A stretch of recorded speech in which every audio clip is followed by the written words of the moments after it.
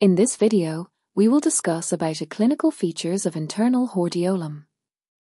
Symptoms of internal hordeolum. 1. Acute intense pain. Due to pressing on surrounding tissue that triggering pain. 2. Swelling of lid. Due to fluid accumulation, leading to visible swelling of the eyelid. 3. Mild watering. Due to the infection stimulates tear production as a protective response. 4. Photophobia. Acute infection irritates ocular nerves leading to increases sensitivity to light. 5. Sense of heaviness. Due to swelling and accumulation of fluid, create a sensation of heaviness in the affected lid. Remember, symptoms of internal hordeolum are similar to external hordeolum, except the pain is more intense due to the swelling being embedded deeply in the dense fibrous tissue. Signs of internal hordeolum. 1.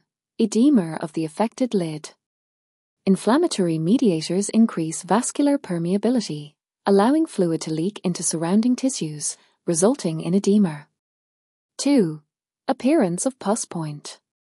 As immune cells accumulate to fight the infection, they form a collection of pus that pushes toward the conjunctival side.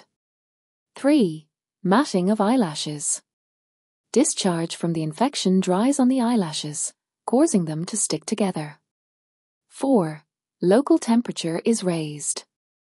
Inflammation stimulates blood flow to the area, raising local skin temperature. 5.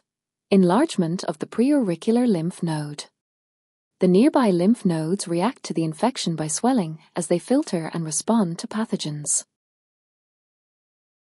Subscribe Smart Optometry for more videos like this. Stay with Smart Optometry and study optometry smartly.